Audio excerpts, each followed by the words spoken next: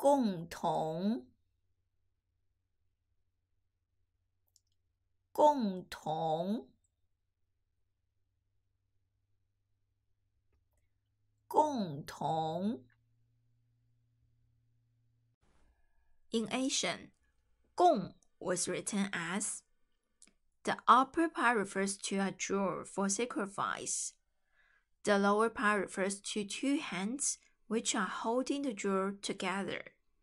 So the original meaning of 共 is common, together. In Asian, 同 was written as the upper part refers to the drinking cup. The lower part refers to a mouth. This character indicates in a banquet, people drinking together.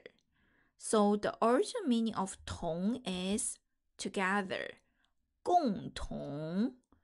The extended meaning is similar, 相同.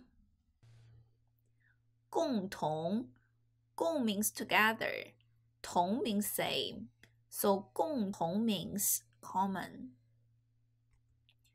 通过他们2个人的共同努力，终于完成了工作。